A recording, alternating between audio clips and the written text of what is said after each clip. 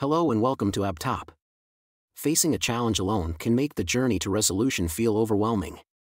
However, when two people face a similar struggle, the burden eases, and solutions come more naturally. Discovering my wife's infidelity was a shock, but finding solace in my friend's similar experience ignited a shared resolve.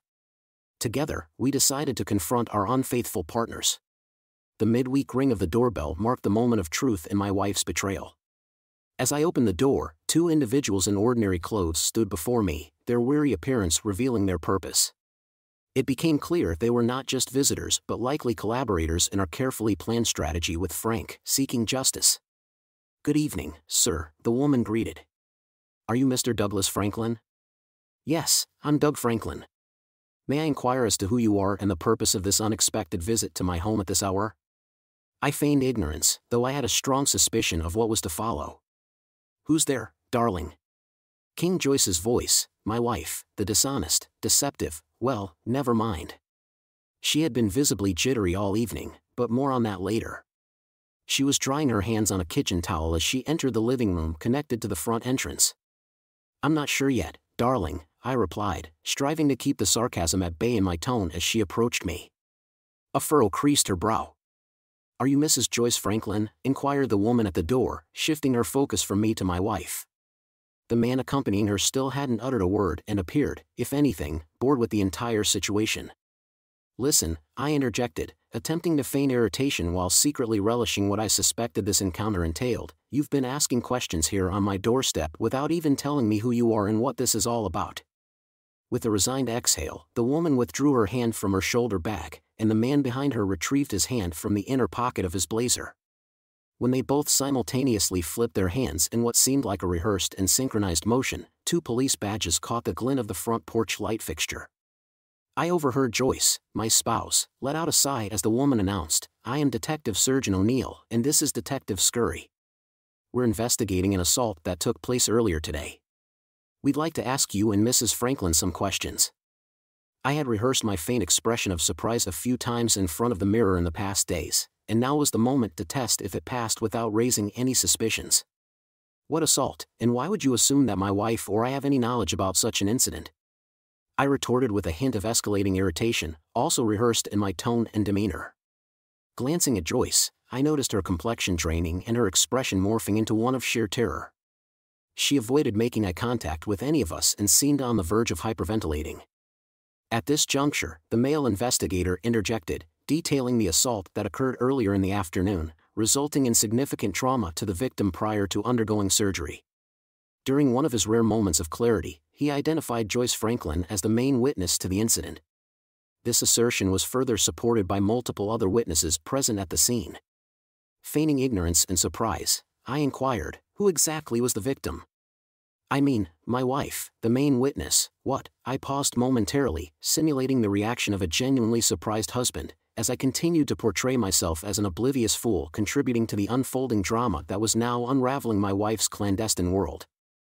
"Mrs. Franklin, can you clarify the nature of your association with Mr. William Gerardo and what activities were you engaged in together at the time of his assault in the rear parking lot of the Newton Motel on King Street earlier today?" inquired Detective Sergeant O'Neill. Well, that was straightforward. She was clearly aiming for shock and awe. There it was, laid bare. There was no escaping it now. Joyce let out a distressed cry, and it seemed as though she might faint. I turned my head gradually towards my wife, regarding her with a mix of curiosity and surprise, or so I hoped, which gradually shifted to alarm and then anger as she began to sob openly and retreat slowly from me. Friday. Frank. On Friday afternoons, the pace of work tends to ease up a bit compared to the rest of the week. So when my secretary Jan informed me of a call on line 1, I wasn't particularly occupied. "Frank Simmons," I answered. "Mr. Simmons, this is Deputy Gibson from the Cherokee County Sheriff's Office. Could I arrange to speak with you for a few moments this afternoon or evening?" came the deep voice on the other end. "Deputy Gibson, I'm curious. Could you elaborate on the purpose of your request?" I inquired, realizing that Doug must have already followed through on his end of the deal for me to receive such a call. "I'd prefer to discuss it in person, Mr. Simmons. Would it be possible for me to visit your residence later today or this evening? It's important that Mrs. Simmons is present for this conversation as well." In fact, her presence is necessary, he replied somewhat evasively. I felt relieved that he couldn't see the satisfied grin on my face when I responded, well, I must admit I'm puzzled but intrigued. Yes, you're welcome to come over. Does 7 o'clock work? My wife, Sybil, usually finishes work by then, and we'll both be home when you arrive. 7 p.m. it is, Mr. Simmons. I'll see you then. With that, the call ended.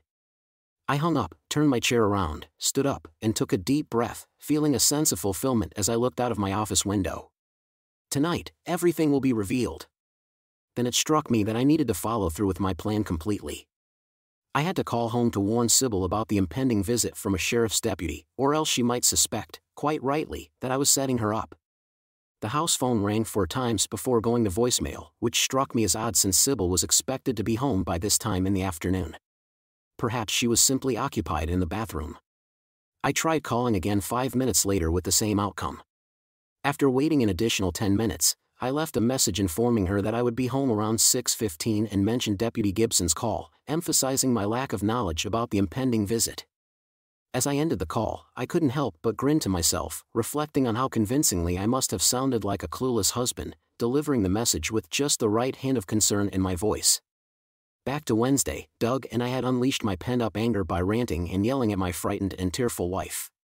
To ensure I didn't escalate to physical violence, I made sure to express my emotions fully while Detectives O'Neill and Scully were present, both as protectors of Joyce and witnesses to my self-restraint.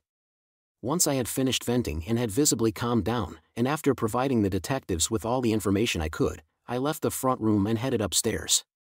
Having already decided what I needed to pack, hastily gathering clothes and toiletries was straightforward. Then I made a dramatic exit, stomping down the stairs with my suitcase and backpack containing my laptop and necessary documents for a few days. Meanwhile, Joyce remained sobbing on the sofa in the front room. The narrative unfolded with the assistance of the 2 detectives, revealing that my wife had visited the Newton Motel twice in her life. On both occasions, her purpose was to engage in sexual activity with a man named Bill Gerardo. However, the conclusion of her second visit turned out to be far more eventful than she had ever anticipated. Following Gerardo and her departure from the motel room earlier today, as they parted ways to head to their respective cars, a hooded figure emerged from behind a van parked adjacent to Gerardo's Lexus. This took Gerardo by surprise as he was facing his car. The unidentified individual wielded a baseball bat in one hand and seemingly paid no heed to Joyce's presence as she observed the scene for several minutes. The hooded figure mercilessly attacked Gerardo, inflicting severe injuries on him. Ribs, arms, legs, as well as what was between his legs, were damaged. Curiously, the robber did not try to rob him. Instead, he looked at Joyce, holding the bat on his shoulder, and then shook his head. Joyce, seized with horror, froze in place and was speechless. After the attacker disappeared into a nearby convenience store, passers-by began to notice Gerardo's injuries. Some rushed to help, while others stood aside filming the scene on their cell phones. Gradually, people also noticed Joyce, realizing that she was with Gerardo. Several phones captured her image. According to eyewitnesses, she had finally managed to break free from the grip of her fear and had turned in panic to reach her Corolla. It took a considerable amount of frantic effort to insert the key into the lock before she could unlock and open the door and then hurriedly scramble inside to start the car. Once the engine finally roared to life, she sped away from the parking lot, with a few onlookers capturing images of her car, including her license plate. Detectives O'Neill and Scully reported that Mr. Gerardo had slipped in and out of consciousness during his ambulance ride to the hospital, uttering the names Joyce and Amy interchangeably. He was only awake briefly in the emergency room of the regional hospital, where he managed to answer a couple of police questions and mention Joyce Franklin's name before being rushed into surgery. So, Mrs. Franklin, once again I must inquire, what was the purpose of your encounter with Mr. Gerardo? Detective O'Neill asked, his expression devoid of emotion as he looked at my wife. She faltered, casting me the saddest look I had ever seen from her. Then, in a whisper, she said, "Doug, I'm so sorry." Her gaze shifted away, tears streaming down her face. It was only when I started screaming for an explanation of what had happened that she finally admitted that she had met Gerardo at the hotel and had been in contact after that, but I was too enraged to hear her attempt to explain. "But it's not what you think, yeah," I thought bitterly, straight from the infidelity playbook under the section of excuses for getting caught cheating.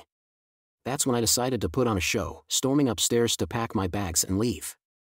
As I left the house we'd lived in for the past 4 years, a year of cohabitation followed by 3 seemingly blissful years of marriage, I couldn't help but reminisce. It had been merely half an hour since the 2 detectives had shown up, prompting my departure to the hotel room I had already arranged for a week's stay. Regardless of the outcome of this situation, I knew I needed to distance myself from the house immediately to maintain the facade. Mentally preparing myself to fulfill my part of the deal with Frank was crucial. I had to psych myself up for what lay ahead. It was time to put on my game face. Forward to Friday again, Frank. Upon arriving home Friday afternoon following Deputy Gibson's call, I came across several hardly surprising occurrences. Initially, I noticed Sybil, my wife of 8 years, was absent along with her car. After setting down my gym bag and grabbing a Yangling from the fridge, I glanced at the wall phone in the kitchen, noticing the blinking light indicating a voicemail message I had missed. Walking through the den, I sensed something was amiss, but my anger prevented me from dwelling on it. Upon reaching our bedroom, I sat on the bed to remove my shoes, shedding my shirt. I haphazardly aimed it towards the hamper, missing it entirely. As I removed my pants and moved to hang them in the closet, I observed that Sybil's clothes were gone. I let out a sigh and headed back to the bedroom. Upon opening her dresser, I noticed that all her underwear and personal belongings were gone as well. As I returned downstairs dressed in slacks, a polo shirt, moccasins, and no socks, I finally grasped why the den seemed different. Several of Sybil's knickknacks, pictures, and other items were missing. Oh well, good riddance, I suppose. One might expect me to feel sad. After all, we had spent a quarter of our lives together. However, I was still too angry at the moment. Besides, I had to maintain composure when Deputy Gibson arrived shortly. "Mr. Simmons," inquired Deputy Gibson, "at what point did you become aware of your wife's involvement with Mr. Philip Avery?" "My wife involved with Avery?" I feigned confusion and surprise expertly. "Are you suggesting my wife is having an affair with whom?" I took a noticeable deep breath, briefly closed my eyes, and attempted to project an image of composure, though inwardly, I was struggling to contain my laughter. "Eventually, until you spoke just now, Deputy, I was completely unaware that my wife was having an affair." I then opened my eyes, having just rubbed them with the forefinger and thumb of my right hand, which I had previously coated in Tabasco sauce moments before the deputy rang my doorbell. My eyes were visibly red, and tears were welling up as I addressed him. "So, her paramour is this man, what was his name again, Avery?" He nodded slightly. I whispered heavily as I sat down, "No, I had no clue." "May I speak to Mrs. Simmons?" Sir Gibson inquired. "Perhaps she can provide some insight into our investigation." "Is she present?" "We'll require her statement as well." I shook my head, feigning bewilderment. "She was gone when I arrived home. She had vanished, taking all her belongings with her." "I mean, I suppose she's left me." "That's the only conclusion I can draw from this." It was time to shift my emotional gears to play the role of the aggrieved husband convincingly for the deputy's benefit. It was time to channel righteous anger. Exactly when did the sheriff's office start probing into the affairs of promiscuous wives who betrayed their devoted and unsuspecting husbands while those husbands toil away to support them? I rose from my seat, passing and gesturing dramatically, pausing. I shot the deputy a fierce glare. He seemed unperturbed, a veteran of such encounters, showing no signs of being impressed. In fact, he appeared somewhat bored. "Mr. Simmons, we don't investigate cases of adultery or dalliances, as you put it. However, we do look into matters when such dalliances potentially lead to serious crimes like aggravated assault and battery, and possibly attempted murder," he stated calmly, his voice unwavering, yet his gaze remained fixed on me, assessing my reaction closely. Once more, I adopted an expression of surprise, echoing Captain Renault's famous line from the movie Casablanca silently in my mind. I muttered, "I'm shocked to find that gambling is going on in here, Deputy. I'm utterly astonished to discover that my wife has been unfaithful." "But do you honestly believe she would harm her lover, attempt to murder him?" I queried, fully aware of the absurdity of my question. Deputy Gibson almost grinned as he drawled, "No, I don't suspect she's done anything of the sort. What I'm investigating is who else might have had a motive to commit such an act. Perhaps," he added, fixing me with a piercing gaze, "the betrayed husband, perhaps." "Deputy, I assure you I was completely unaware of this liaison, and I am definitely not a violent person. May I inquire as to when this alleged assault supposedly occurred?" Deputy Gibson hesitated for approximately 10 seconds, clearly assessing my reaction and considering how much information to disclose while also evaluating my potential involvement in the matter. The incident occurred in a motel parking lot on Lone Tree Road around 8:30 last evening.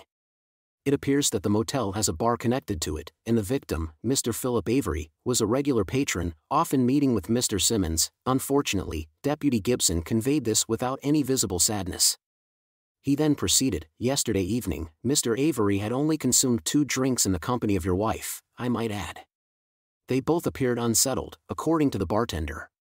After finishing their drinks, Mr. Avery went to his car in the parking lot. Shortly after, your wife left alone.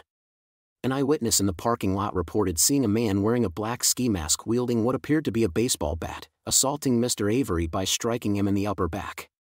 Subsequently, while the victim was on the ground, the assailant, still masked, proceeded to beat Mr. Avery across his body, avoiding his head but showing a particular focus on striking his groin area."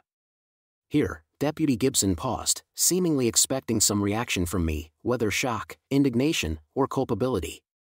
"In our experience, Mr. Simmons," Gibson resumed, "this type of attack, especially the specific targeting of certain body parts, suggests a vengeful act, typically associated with a cuckolded husband seeking retribution against his wife's lover."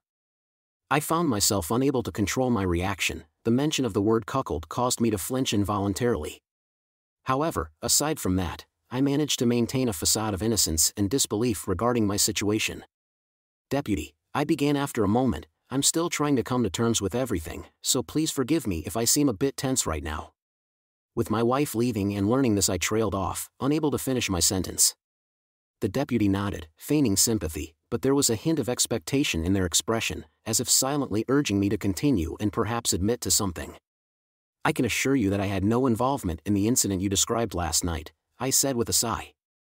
"Aside from the connection you mentioned regarding my wife's knowledge of and relationship with this individual, Avery, last night I was in my office with my office manager, Janet Barkley, finalizing our business tax filings until nearly 10 p.m. You can contact her to confirm my whereabouts during the time frame you mentioned." Deputy Gibson simply nodded and remarked, "Yes, I spoke to her right after you left your office this afternoon and before coming here. She has already provided your alibi." I had to feign anger to conceal any further information. "What do you mean you already talked to her? Then why all the questioning and insinuations that I might be involved?" "Hey, calm down, Mr. Simmons," Gibson said, stepping back and positioning himself to react if necessary. "We have to investigate all angles in these cases, and you must understand, based on past cases like this, the husband is often the prime suspect until proven otherwise. So, something else has come to light now that you know where I was during the assault?" I asked, still displaying anger but maintaining composure. "He suggested we explore other investigative paths and leave it at that for now," he remarked, still attempting to unsettle me. Well, I had to feign indignation. "Now, if you have any further suspicions and wish to inquire, you can do so through my attorney." "Calm down, Mr. Simmons," Gibson interjected, palms raised as if to pacify any hurt feelings, his voice remaining steady. "I doubt it will come to that. By the way, if Mrs. Simmons reaches out to you, please advise her to contact the Cherokee County Sheriff's Office and inform me as well of any communication with her." With that, he handed me his business card. "Regardless, that's all I needed to discuss tonight. I truly regret the situation between you and your wife and how you had to learn about it. I'll take my leave now." Having said that, he put on his Stetson hat and headed for the door. When I was about to close it, he turned to me and reminded me, "Remember, if you hear anything from Mrs. Simmons, we'd really like to talk to her." I just nodded when he left, closing the door behind him. I exhaled slowly. Back in the dining room, this time I reached for the wild turkey instead of getting a beer in the kitchen. After taking my first sip, I silently drank to my friend and smiled. He went through everything for me, just as I did for him. Thinking about my now ex-wife, I muttered, "Sayonara, baby." The next Wednesday, Frank, the Sports Illustrated swimsuit issue, seemed incongruous with the atmosphere one might expect in a divorce lawyer's office. Nevertheless, being a guy, I couldn't resist flipping through it while waiting for my appointment. I had checked in with the receptionist at Chantal Hawk's domestic law office, a renowned divorce attorney known for her fierce advocacy for her clients' well-being. Rumor had it that she had a particular disdain for unfaithful wives, a reputation that had spread widely among the discontented married men in Woodstock and throughout Cherokee County. Other lawyers, some judges, and even a few law enforcement officials trembled in her presence or at the mere mention of her name. It was now Wednesday of the week following the tumultuous events surrounding my wife's disappearance. For my life, after scheduling an appointment, which was confirmed for today, I received an email from Ms. Hawk outlining crucial steps to safeguard my assets and well-being following the clearance of my initial deposit to her account via my credit card. If you've encountered any of the cheat stories online, you're likely familiar with the necessary but emotionally taxing tasks involved in preparing for a divorce, closing joint accounts, canceling credit cards, dividing savings and checking accounts, and updating beneficiaries for insurance and retirement accounts. Amidst all this, I reached out to Doug, informing him about my appointment, particularly regarding the timing. I purposely arrived approximately 30 minutes early for the appointment, intending to engage in our own subtle charade. As I flipped through the magazine, glancing at the models in swimsuits, I noticed another individual entering the office and approaching the receptionist. "Pardon me, but I believe I may require the services of a proficient divorce attorney," a familiar male voice stated, one I recognized yet I feigned ignorance, refraining from turning to look. "Certainly, sir," replied the receptionist, "and how did you come to learn about Ms. Hawk?" The questions continued, part of the receptionist's efforts to assess the efficacy of Chantal Hawk's marketing strategy while gathering preliminary information from the potential client. After approximately 3 or 4 minutes of waiting, the receptionist informed the man, "If you could kindly complete these forms, we'll endeavor to schedule an appointment with Ms. Hawk. Unfortunately, she's fully booked for today and tomorrow, but we'll explore the possibility of fitting you in on Friday."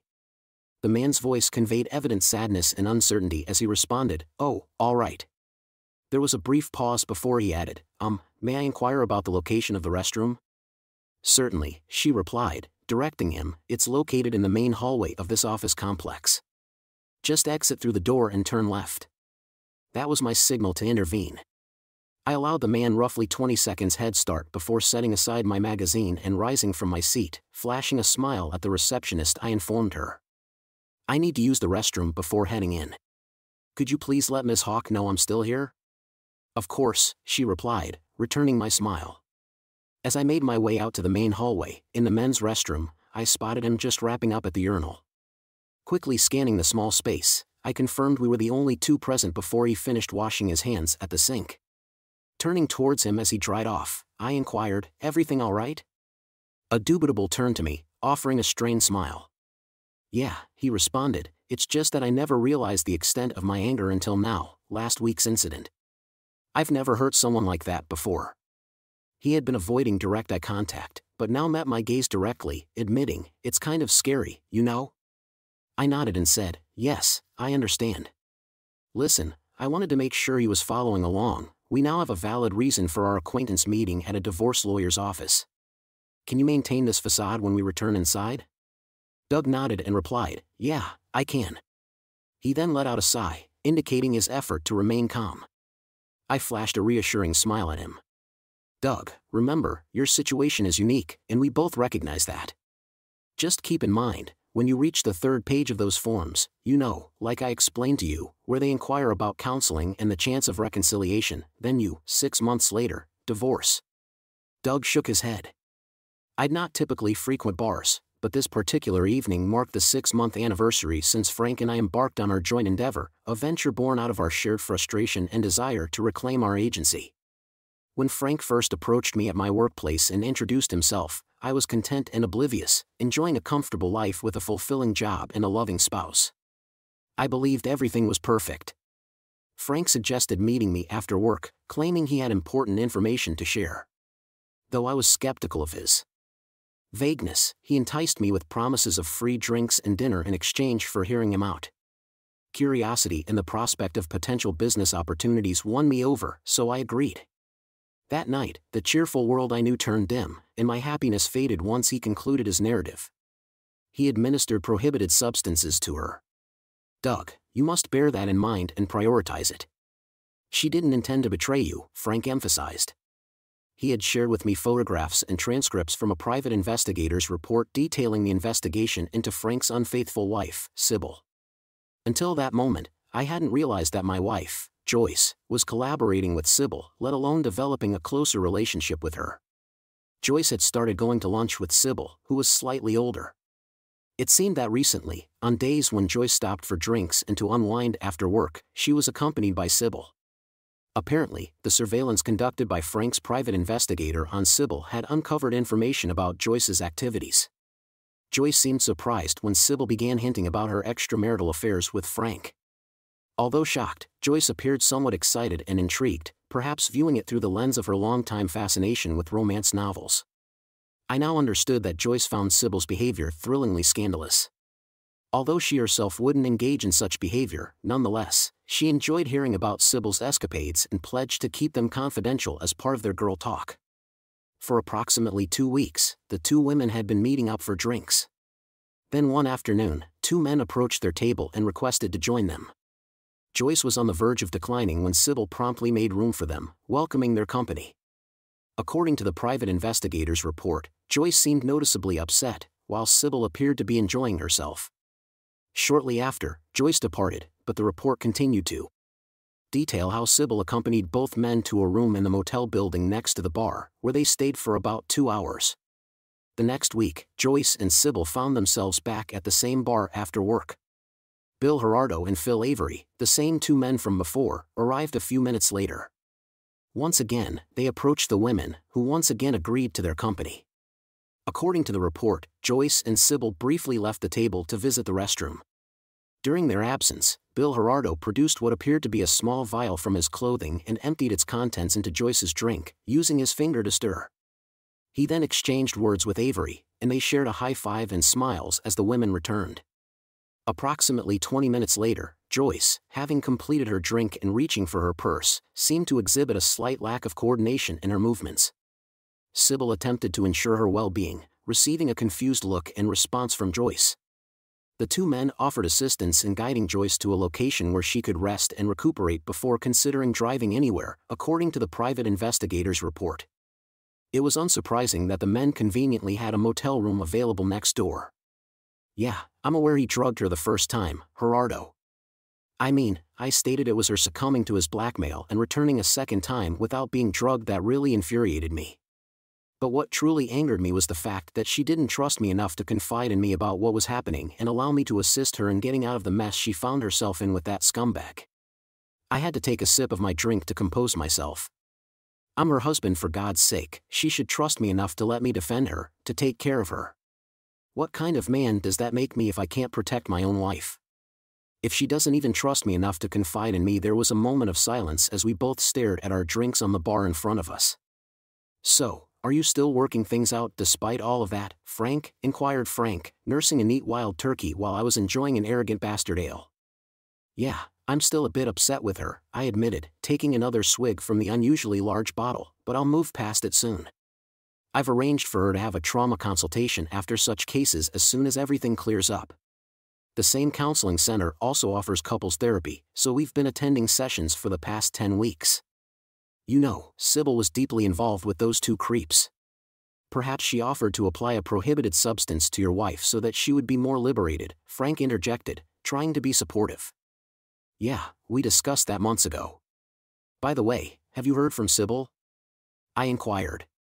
"Nah," Frank replied, taking another sip. "It's like she's disappeared off the face of the earth. But once her money dries up, I bet I'll hear from her. Or maybe her lawyer. In the meantime, I've still got those divorce papers. I started with Chantal Hawk. Chantal says I can change the grounds for divorce from adultery to irreconcilable differences or even abandonment if she stays out of touch long enough. Either way, it doesn't bother me," Frank added, clearly still harboring resentment. Frank would never acknowledge, and I wasn't about to be the one to point out, that his level of anger hinted at lingering feelings for his ex despite her infidelity. I'd gained some insight into such matters from our counseling sessions. "Well," I remarked with a smile, "at least you finalized the separation paperwork so you're legally free to decompress without worrying about adultery charges." Frank returned the grin, raising his glass towards me. "Absolutely," he said, taking another sip. Then, he gazed into the distance for a moment. "Let me ask you," Frank continued, "have you and Joyce resumed, being intimate?" I replied with a smile and a simple nod. I had no desire to delve into the details of our bed life now that everything was known. It took a couple of months before we eventually resumed our bedtime relationship, and only after she had been in counseling with a psychologist for a while. But, wow, what a transformation. Joyce seemed determined to make amends. She started doing things regularly that she had always refused to do before, and I couldn't even dream of doing that. The sound of movement behind us, accompanied by a clearing of the throat, made us both turn away from the bar at the same time. A lady stood before us in an exceedingly alluring dark green cocktail dress. It accentuated a generous amount of her ample cleavage and showcased a considerable portion of her thigh, thanks to the slit on one side. Both Frank and I were left without words as we beheld this side of, what's that British expression again? Ah yes, intimacy on legs. Well, she remarked, it appears that you two are acquainted. A spark of familiarity ignited within me, then it dawned on me. Ah, Sergeant O'Neill. Well, I'll be damned, impressive. I never imagined a policewoman could look so good off duty. I struggled to control two urges: 1, to keep from blurting out what Frank and I had done together, and 2, to not stare in open desire at the sight before us. Actually, it's Lieutenant O'Neill now, but that's just my professional title. When I'm out with my husband, I go by Mrs. Gibson, she explained as a muscular, well-dressed man approached. I didn't recognize him, but I noticed Frank suddenly tense up. Hello, Mr. Simmons, the man greeted. I see my wife has introduced herself to you. Then he turned to me and extended his hand. Jeff Gibson, he said simply. As I shook his hand, he had a firm, purposeful grip, but not overly aggressive. Frank cleared his throat and remarked, Doug, this is Deputy Sheriff Gibson the one. I mentioned who investigated the case concerning my soon-to-be ex-wife a few months back. I arched my eyebrows but remained silent. I handled Mr. Franklin's case with his wife for the Woodstock PD around the same time. Lieutenant O'Neill chimed in, or should I say Mrs. Deputy Gibson now. She seemed slightly amused as her eyes shifted between Frank and me. I made a concerted effort to maintain a neutral expression. Doc and I crossed paths at my divorce lawyer's office. Frank interjected after realizing our wives were acquainted and had some history with the men involved in those incidents. We stayed in touch. Now we occasionally meet to commiserate, so to speak, except I interjected, trying to steer the conversation away from prolonging. Frank's wife simply vanished. Meanwhile, my wife and I are working to reconcile and move forward. Lieutenant O'Neill gave me a tight smile and remarked, Mr. Franklin, it's good to know you and your wife are making efforts to reconcile.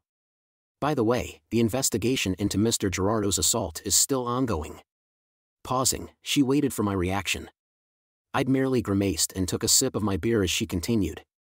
He's still undergoing rehabilitation for his leg, but it looks like he'll have a permanent limp. Fortunately, his arm is recovering well, being right-handed comes in handy, she added. I wasn't particularly concerned about Gerardo's recovery, but I nodded anyway. His wife, Amy, divorced him and took their kids along with a substantial portion of his finances. It seems his reproductive capabilities have also been affected. While still functional, his sperm's motility is low, making it difficult for him to conceive should he remarry. There was a hint of satisfaction in her tone. Certainly, Deputy Gibson interjected. And, Frank, if you happen to come across your ex, please inform them that our investigation into Mr. Avery's assault is still active. Even though his injuries aren't as severe as Mr. Gerardo's, the medical bills are significant.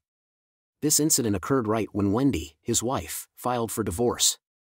Frank sneered, he's getting what he deserves. Deputy Gibson and his wife exchanged knowing looks before wishing us a pleasant evening and leaving through the front door. Frank and I resumed our drinks, the room falling into silence. After a moment, he looked around and murmured, You made sure the bat was disposed of properly, right? Thank you to everyone who engaged with today's stories. If you enjoyed them, please like and subscribe if you haven't already. Share your thoughts on the events in the comments below. Stay safe.